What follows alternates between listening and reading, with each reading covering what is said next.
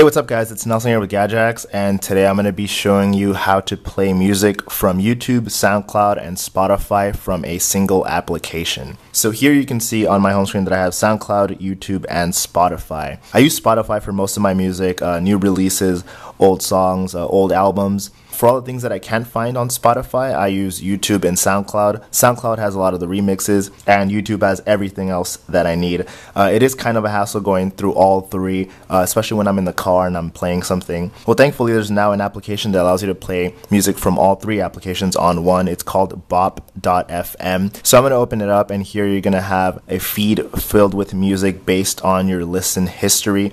You can go to popular music and you can go to trending. So let's say I want to play a song. I'm going to play this song and then I'm going to press play and it'll begin playing the song from one of the three services. If you have Spotify, it'll choose Spotify most of the time because Spotify has the highest quality of songs. As you can see here, it's playing through YouTube. And what's cool about playing it through YouTube is that the video appears at the bottom while the song plays. If you want to change service, you can choose YouTube, Spotify Premium, or SoundCloud from here. If you have Spotify Premium, you can log in. If it's grayed out, that means the song isn't available for that service. So I'm going to get out of here.